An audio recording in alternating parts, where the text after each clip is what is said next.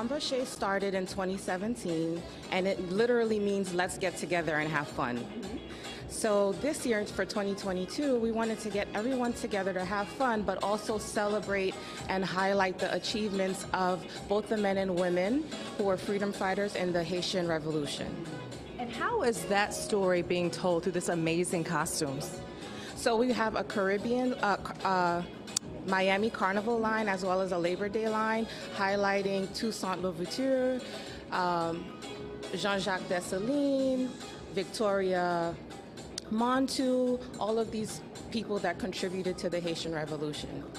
And you can see these costumes on full display come Labor Day Monday as the parade moves along down Eastern Parkway. Visit carnival.nyc for all the details.